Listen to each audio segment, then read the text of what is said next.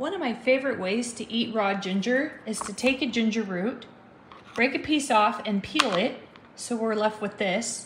Then I'm gonna slice it and I'm gonna place it in my bowl of sugar.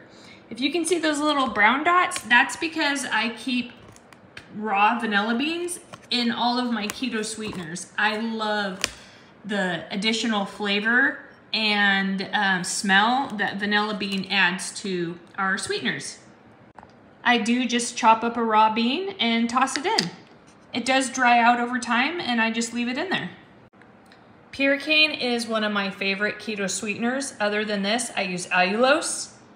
This is so good and the cooling effect isn't as bad as most erythritol. You can see I've sliced my ginger and now I'm just gonna place it in here. I do like to incorporate it like this, and then I just let it sit for 24 hours.